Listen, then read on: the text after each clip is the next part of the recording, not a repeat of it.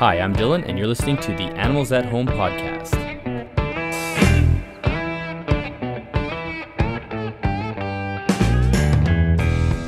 Welcome to the first episode of the Animals at Home podcast. So if you're not familiar with who I am, my name is Dillon, and I currently have a YouTube channel and a blog that goes by the name of Animals at Home. And the purpose of this podcast is to unite everybody who has a passion for animals under one platform so we can learn from each other, so we can share ideas, so we can see a different perspective. I think that's really important because quite often there's a sort of a divide that gets put up between people who are, for example, in the hobbyist pet industry and people who are in the, we'll say, the academic and wildlife industry. Now, those are two very separate industries, but at the same time, it all revolves around this deep passion for animals that I think I can speak for everybody when I say that passion was something that just developed as a small child. Somewhere along the line, we all developed the same thing, and different life paths take you down maybe the hobbyist side or the wildlife conservation academic side. But at the end of the day, I think we have a lot more in common with each other and a lot more to learn from each other than quite often is made out to be. So here's what you can expect on this show. The podcast will feature three main guest archetypes. The first will be animal owners. So these are the individuals that are inside the pet trade. So maybe they are breeders or just owners of large collections or something along those lines. The second are animal researchers. So those that are in the academic field that are striving to discover new scientific fact about the animals that we care about. And the third group is the wildlife conservationists. So this is a group of individuals who maybe work for a charity or a foundation and who are striving to protect the animals and the land that is currently at risk of being wiped off the planet. By providing plenty of engaging and interesting content, my goal with the podcast is threefold. The first is to encourage hobbyists to participate in conservation efforts. In my opinion, introducing people to new facts and scientific research about the animals that they love and care about is the best way to encourage everybody to help participate in protecting our planet. And the second is to educate. Now, I'm an intensely curious person, and I also feel like I know absolutely nothing about animals. Despite knowing a fair bit, I'm always wanting to know more. And so maybe this goal is slightly more self-interest based, but I especially want to help educate or spark an interest in the younger generation of kids who have an interest in either the pet hobby or animals in general, and to inspire them to start thinking about what future role they might play in animal welfare. And the third is, of course, to entertain. I want to provide interesting and entertaining content for those of us who just want to learn more about the creatures we share the earth with. So if you are an animal enthusiast and you're as obsessed with animals as I am, I think you're really going to love this show. So before we get into that exciting stuff, I figured I would set this episode up to be a lot less of a first episode and a lot more of a introduction to the podcast / introduction to myself. I think it's really important that if I'm going to be hosting a show that I give you guys some background on who I am, so you have a little more of a framework of where I'm coming from when I'm asking questions to other people. And if you've watched any of my YouTube videos, you know that I basically don't divulge any personal information on my channel. I might not even have my name mentioned in any of my channels. So we're going to start right there. My name is Dillon, as I said earlier in the podcast, and I'd like to tell you the story of how my passion for animals has grown and developed over my lifetime. I live in Manitoba, Canada, so if you're not aware of where Manitoba is, it's one of the center provinces in Canada. If you live in the United States, I basically live directly north of North Dakota. So I do live very far up north. If you watch any of my YouTube videos, you will hear me complain about my weather from time to time because I have very volatile weather to deal with. In the winters, it's minus 40 degrees Celsius. In the summers, it's plus 30 degrees Celsius. So I have a giant spectrum of temperatures and humidity. In the winter, the humidity is basically zero. And in the summer, it can be upwards of 80. So I have this kind of fluctuation of climate that I deal with on an annual basis. So that always poses a few issues when you're taking care of tropical reptile species. So once in a while, you hear me complain about that. I grew up in the country. So I grew up in a very small town on a farm. And I think that's really where my passion for animals started to develop initially. We had an emu farm for a while, which, if you don't know what an emu is, it's a giant flightless bird. They're about 5 feet tall. They're from Australia. We had 100 or so on our property when I was a younger kid. And living in the country, you interact with a lot of different wildlife. There's a lot of benefits to living in the country.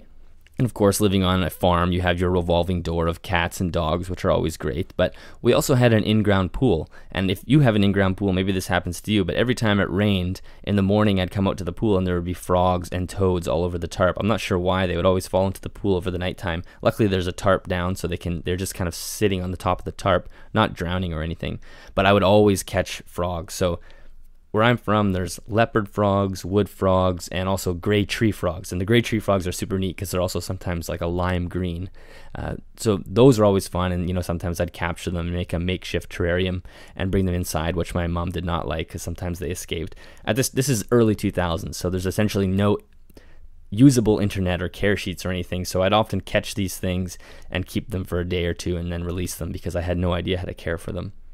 And I actually do remember at one point, my brother and I each caught ourselves a garter snake, and I remember going to the garage. We weren't allowed to keep them in the house, but we went to our garage and we set up this 50-gallon fish tank with some sticks and a little terrarium with a heat lamp. And again, there's no idea of how to care for these animals. And I actually think it may be illegal because I don't think you're allowed to keep native animals in captive or native animals in captivity where I'm from. I think that's true. So we may have been breaking the law without realizing it.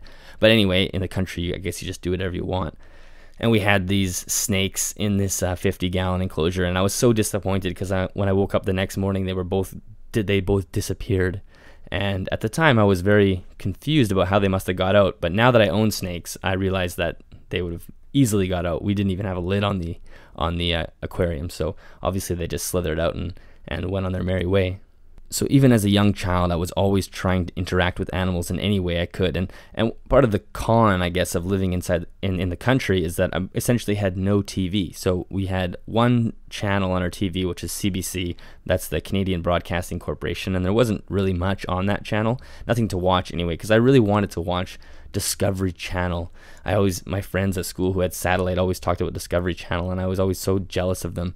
And I remember at one point my parents' family's friend had on a VHS recorded like 20 or 30 episodes of Zaboomafoo. So I don't know if you know what Zaboomafoo is, but it was a kids show, and it was with the Kratt brothers, Chris and Martin, and there was this little lemur puppet it was like maybe 20 or 30 minutes, and they would always talk about a new animal, and you'd learn about just basic facts about these animals, and I remember being obsessed with that show. I just could not get enough of it. So I think all of those experiences together, catching wildlife, frogs, and being around the farm and watching Zaboomafoo and things like that, I think all that started to blossom up this passion for animals that I just always had. Not everybody has that, and it's hard to put into words, but I don't think I need to put it into words because I'm guessing you have the same type of passion, whether it be just watching the animals or caring for the animals or watching a show about animals. I mean, how many times have you watched Animal Planet? Or not Animal Planet, Animal Planet used to be good, but Planet Earth, that's what I mean. Planet Earth is unbelievable, especially when those first came out. It was just like jaw-dropping. You could not get enough of it, or at least I couldn't. And I remember even being in grade 2 or grade 3, when people would ask me what I wanted to do when I grew up, I would always say scientist. And what I meant by scientist was somebody who researched animals. And that did not end up happening, and I'll get into that, why that didn't happen, but it just shows from at such a young age, my obsession with animals has always been there. So I think my first real pet, a pet that was my responsibility, besides some goldfish that we had, were 2 rats. So if you've not had rats as a pet before, you're really missing out because they're brilliant pets, especially for kids. They're very easy to care for, and they are so social. They love to play, they love to come out, and they're very interactive. And I remember really enjoying those animals, and that was kind of my first sense of having responsibility for caring for my own animal. And then after that, I sort of had you end up getting a ton of different pets throughout the years. Although at this point, I must have been maybe 10 or 11 when I had the rats, and I wasn't really interested in reptiles so much, but I ended up getting some budgies. Budgies are a classic pet for kids. They're a little bit noisy and messy, but they were another awesome animal. And after the budgies, I went down the fish/aquarium path. So that really snowballs fast. If you've ever been in the aquarium hobby, I remember someone gave me a fish bowl for free, and I was like, oh, I'll just go get a betta fish. And then Then I thought, I don't want just a betta fish, so I'll go buy a 10-gallon tank. And then I went to Walmart, and this time I knew very little about taking care of fish. I went to Walmart, bought a 10-gallon tank, and did the mistake that everybody makes the first time. And they sold me a bunch of fish, and of course, I think they all died because I didn't cycle the water properly. And it was like the fish that shouldn't have been in a 10-gallon tank. I remember having some bala sharks and things that grew to like, 5 or 6 or 7 inches inside this really small tank. It was really dumb, but obviously I learned a lot from that experience. And then I established a good kind of community tropical fish tank, a 10-gallon tank, and then I went to a 30-gallon tank. And then I found the African cichlids, which I really loved, and so I sold off my 30-gallon tank and bought a 75-gallon tank, and then had this, a pretty nice mixed African cichlid tank. And I had that for years. And then at the time I was in an apartment, and then one morning the glass cracked on the bottom. It was a sort of a long story of how that happened, but essentially one of the outputs from my filters, a hose got bumped, and then it started leaking out onto the stand that the fish tank was on, which was fine. I didn't see that as a big problem. I fixed the hose and went back to normal, but the stand that the fish tank was on got so wet that when it dried, it warped, and then eventually just cracked the bottom of the tank, just a hairline crack. So I remember one day I did a water change, and I was watching a movie, and by the end of the movie, the fish tank was like a centimeter or so down than when I had just filled it 2 hours before. So it's like, oh my God, the fish tank cracked. And luckily I had someone come out and help me, and they took all my fish away, and they gave me a couple bucks for them. But that was the end of my fish hobby. I would love to get back into it one day. So after I was done with my fish, I got into reptiles. And the way I got into reptiles was a little bit, I guess, weird. At this time, I must have been about 16 years old. And I was walking through the grocery store with my mom, and they were selling a bunch of these little Venus fly traps. I don't know if sometimes in the summertime here, the grocery stores always have Venus fly traps. I'm not exactly sure why. Maybe your grocery stores do as well. But I remember just thinking, oh my God, this is so cool. So we bought it. It was just a couple bucks, whatever. And I think everybody who buys those things kill them eventually, because they don't do well. Well, you can't have them outside. Here in the summer you can, but in the winter they would die. And the plant itself needs to go into a dormancy period, which I don't think anybody does, and it needs to have a high humidity. Anyway, long story short, I got this plant, and then I looked into kind of how to care for it, and I realized, like, wow, it actually really should be in some kind of terrarium that provides the humidity and the heat that it needs. And then I went down this path of looking into different plant terrariums. And I still remember watching this video. It was an eHow video. I don't know if you've ever watched any of these eHow videos. And most of the ones that the eHow videos about pets, the advice is usually pretty bad in my experience. But I do remember watching this guy set up a terrarium, and he did the whole, the clay balls and the screen and the soil. And I was like, oh, this is so cool. I really want to do it. And I remember the last thing he said was, and now that your terrarium's set up, if you wanted to add an animal like an amphibian or a gecko or lizard or something, you could definitely do that. And I was like, oh my God, you shouldn't have said that, because now I really want to do that. And I ended up just letting the Venus flytrap, actually the Venus flytrap eventually died, a classic, but I didn't end up putting it in a terrarium. But then that's, sent me down the path of just researching reptiles. And I guess this was around 2006, something like that, or 2007, I think. And I just researched animals, and I remember really wanting green anoles. I wanted bearded dragon, and eventually I had a friend who said, oh, you should get a crested gecko, because my sister worked at a chain pet store, and she had a crested gecko, and he was telling me that they don't need to eat crickets, they don't need to eat bugs, it's just a powder. And at this time, even Rapashi and Pangea were very small. I'm not even sure Pangea was a thing yet. Maybe it was, but it was definitely not popular. I couldn't find any crested gecko meal replacement powder in the city I lived in. But anyway, I scoured the internet and the classifieds until I eventually found a kid who was maybe like a couple years older than me, and he was saving up to buy a car, and he sold me an Exoterra 18 by 18 by 24 with his crested gecko, who was 2 years old at the time, with some powdered food, all for $180. So I was like, oh, I'm going to take that. So I went up and scooped that reptile, and I had this crested gecko. So I named him Jackson. And I remember having to specifically order crested gecko powder online because I could not find it in Manitoba. So I remember it was in the fall of 2007 when I bought this crested gecko, and the guy I bought it from just had the paper towel with kind of fake plants and everything like that, which was fine, but I really wanted to do this live plant sort of bioactive setup, which I ended up setting up within a couple months of having the gecko. And And since then, he's been doing great. He's 13 years old now. He's doing awesome. Although last year he dropped his tail when I was moving. I had him for basically 10 years, and I think I put him in the car in his terrarium, and he just got scared and he dropped his tail, which I was kind of sad about. But he's doing fine. His tail healed, or the place where his tail was has healed up totally fine. And he's a gecko that I've essentially never handled. I'm not a huge handler like some people. Some people love handling their animals, their reptiles, or their pets, and I just don't. I like watching them. I love watching them hunt. I love watching them interact with their environment. And so basically he hasn't been handled in 12 years. And now if I did try to handle him, he'd have a heart attack and die or something. So I wouldn't even risk it. But anyway, so that was the kind of the beginning of my introduction into the reptile hobby.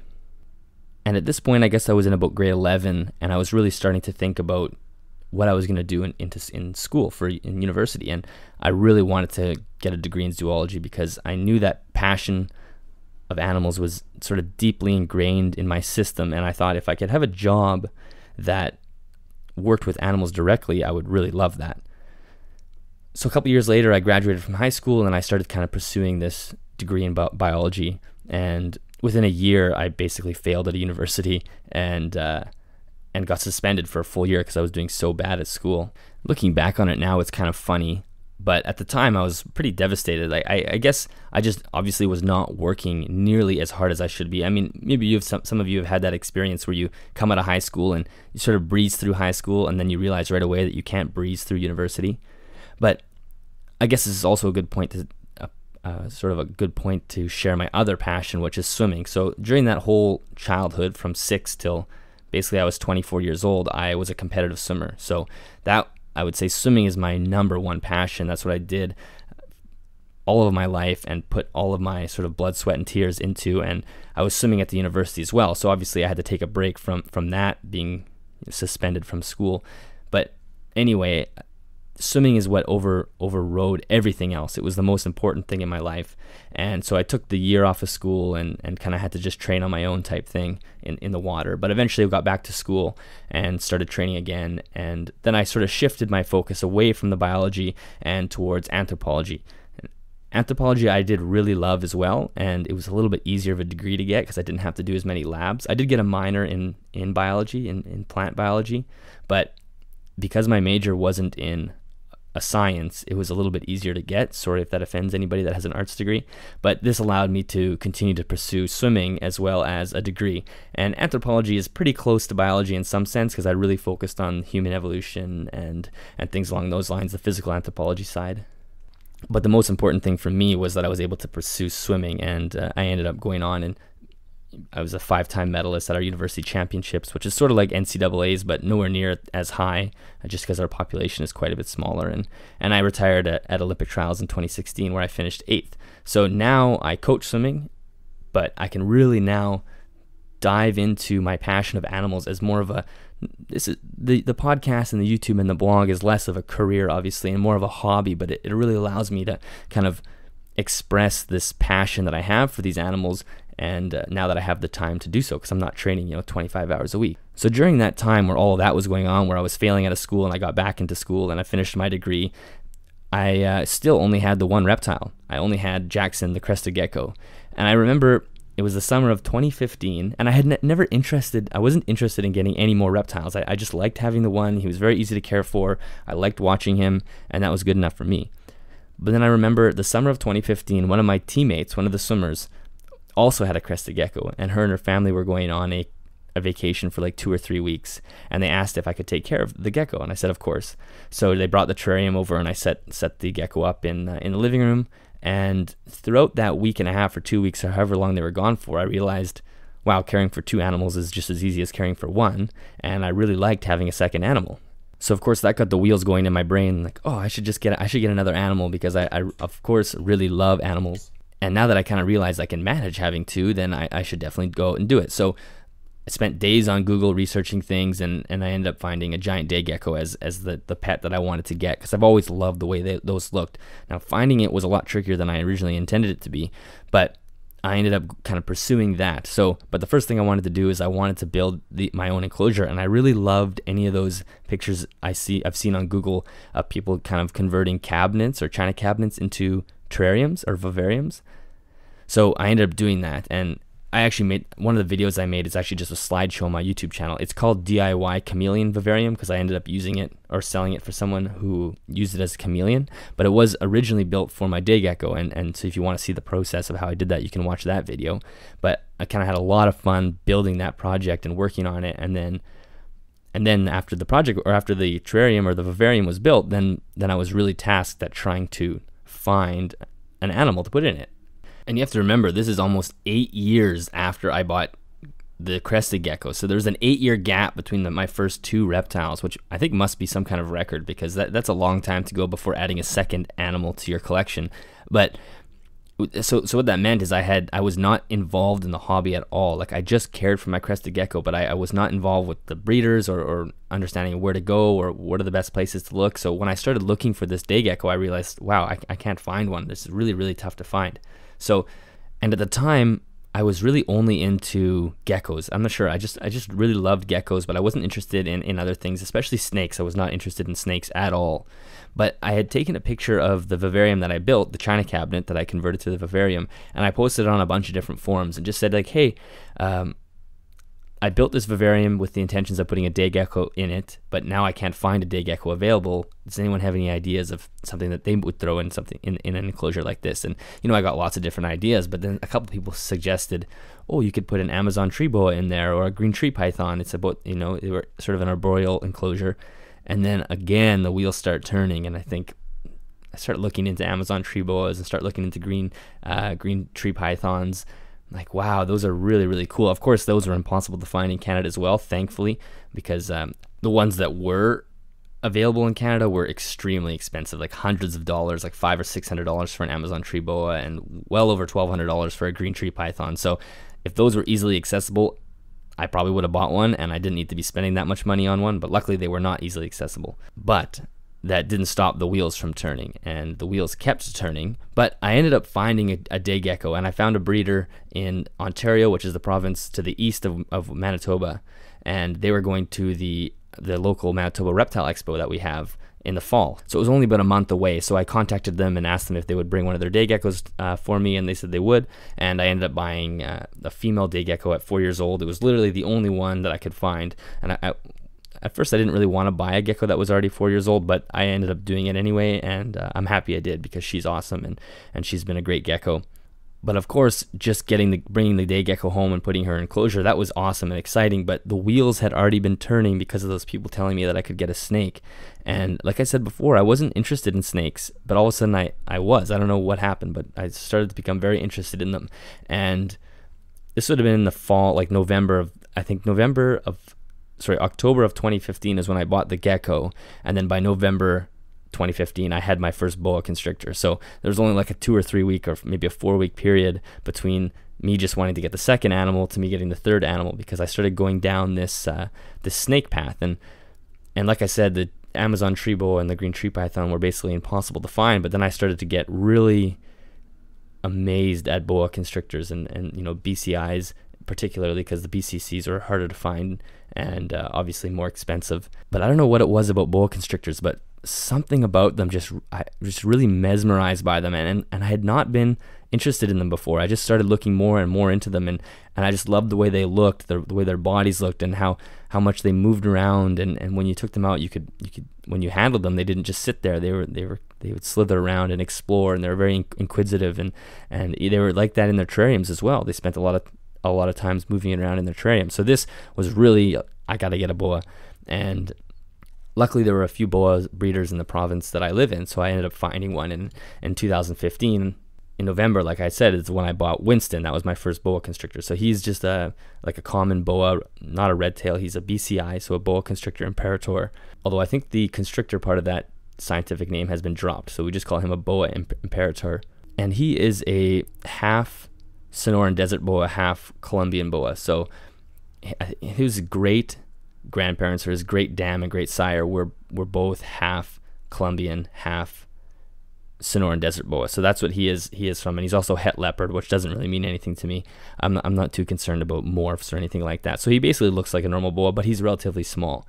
He's 3 years old now, and he's only about 4 feet, and I don't anticipate him to get much more than 5 feet. But when I bought him, he was tiny. He was only 67 grams when I first got him, because he's essentially a Central American boa, or at least he's half Central American, and they tend to be a little bit smaller. And even at 67 grams, I was still very afraid of him because I had not interacted with snakes before. And like I said, I'm not a huge handler of animals. I don't like physically handling them too much. I'm a lot more about watching with my eyes, which I think might be unusual for someone in the reptile hobby.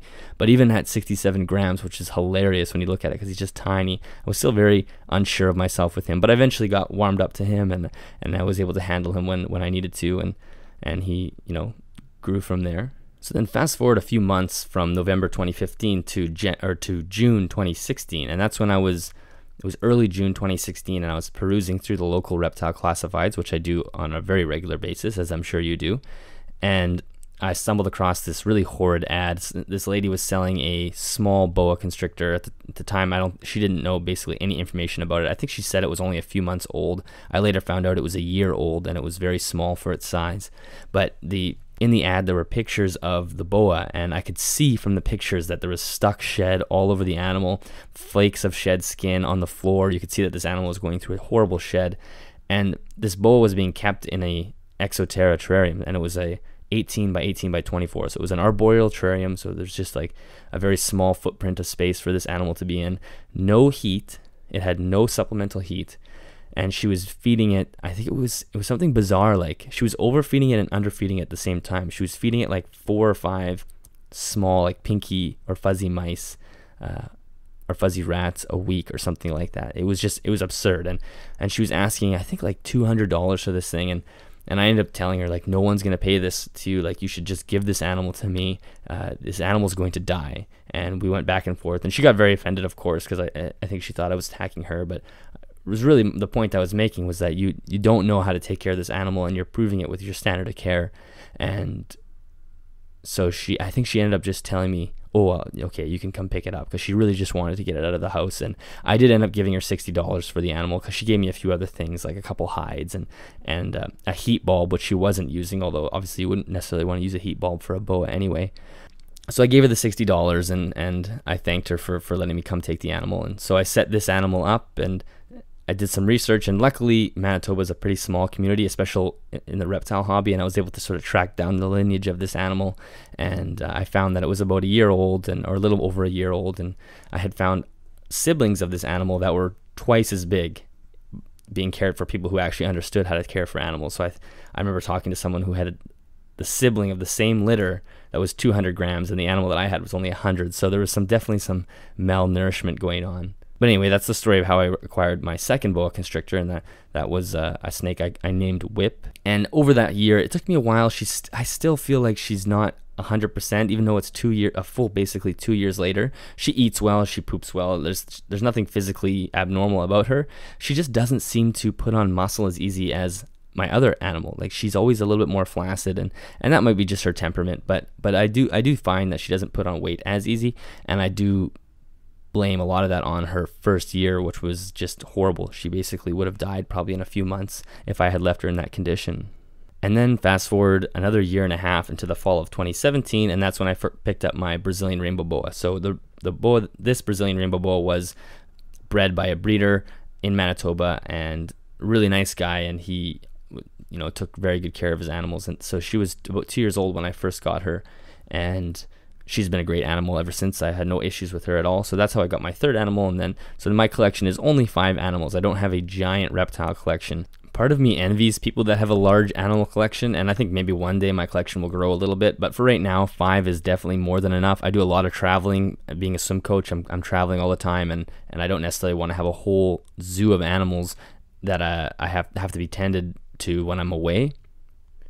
And I think it's really important that people don't bite off more than they can chew. Like, I think sometimes people have these, not everybody, but some people's collections grow because they want to have the next biggest collection. They want to be this person that has, 40 animals or so. And sometimes the care can start to dwindle when you have that many species. So I think it's really important to have the amount of animals that you can care for and provide very good care for. Like there's people on YouTube who have 20 or 30 animals and provide excellent care for them. But then there's also people who have the same amount or even less and can't provide as good care, because it is actually pretty expensive if you're caring for that amount of animals. So I think at one point in my future I'd pick up a few more, but for now I'm happy with 5. Definitely on my wish list I have an Amazon tree boa and a green tree python for sure. I see that in my future, and I don't know what else. I'm really happy with the animals that I have, and I really want to eventually build them large display enclosures, almost like a zoo style display enclosure. So if you go to my YouTube channel now, you'll see what they're in, and as they grow to their sort of adult size, I'd like to have something a lot more brilliant for them to be in. And if that's my plan, obviously I can't have a room full of animals. So anyway, I think this is kind of where I'm going to start to wrap up this episode of the podcast, because I do think that kind of provides you guys with enough background information of who I am and the animals that I own, and I hope sparks or at least shows you how interested I am and how engaged I am with like, for me, learning about animals is the most exciting thing. Not necessarily owning and having them, but learning and talking to people that have animals or study animals or in the field. That is what really gets me excited, and I hope that I can convey that through some of these podcast episodes, and hopefully this kind of provided enough framework for you guys to see sort of where I'm coming from. And I do have a very specific philosophy that guides my care, and the philosophy is basically, the better the care, the more your animal is going to display their fascinating natural behaviors. Now, I didn't make that quote up. I read it somewhere, and I think I paraphrased it in some way. I can't remember where I saw it, but I think it perfectly wraps up the way everybody should care for their animals, because it is so important. And I think that's where the divide comes between the people that study wild animals or conserve wildlife and people in the hobby. Is not everybody in the hobby does a great job of caring for their animals, and sometimes people don't like to admit it, but there's a lot of bad care out there. And I'm not suggesting I have the gold standard of care, but I do really always want to be pushing people to push the limits of their care, to increase the standard of their care. And I'm not just talking about reptiles here, I'm talking about all animals. I go into much further detail about my philosophy in the video I have posted. It's called "I don't think reptiles should be kept as pets?" ? And I'll probably actually convert that to a podcast episode as well. It's only about 15 or 16 minutes long. That way you can listen to it on just audio if you want, because there's really nothing visual happening in the video. But it does break down my philosophy a lot more. And again, the video is about reptiles, but really it is for all animals, whether that be fish, reptiles, mammals. It doesn't matter. My philosophy will be the same regardless of the animal species. So if you are more interested in listening or to learning more about my philosophy, then definitely go check that video out, because it breaks it down in much further detail. You know, my philosophy is very important to me, and that's exactly why I donate a portion of the profits that I make from the YouTube channel, the blog, as well as the podcast to the Amazon Rainforest Conservancy. And I also sell shirts on my website, and $5 for every shirt gets donated directly to that charity. So what this charity does, it's a local Canadian charity. They go to Peru, and with the donations, they buy chunks of the Peruvian Amazon rainforest. And what that does is it protects it from being illegally mined on or deforested, and they're essentially protecting those precious wildlife sanctuaries from being totally destroyed. So that's what I'm doing to try to bridge this gap, and that's really what this podcast is about and what my channel is about. It's not about me saying I have the best care, look at all my animals. It's about trying to use this passion that we all have for animals and help animals, both in the hobby side by promoting better care, and in the wild side by conserving land and learning more about the species. I think that is really, really important. So I think for now I'm going to leave it at that. That's enough for this episode. I'm surprised if anyone made it this deep into this episode, because this is a lot of personal history about myself that's maybe not necessarily that interesting, but I did think it's important to sort of lay the foundation of who I am and why this podcast exists. So if you're an animal lover and you want to learn more about animals, both on sort of all spectrums, whether that's the hobbyist side or the native wildlife side, definitely join me. I can't wait until we get into the interviews so we can all learn together. But for now, this is the end of the episode. Make sure you subscribe to me on YouTube and visit my blog at animalsathome.ca, and we'll talk to you later.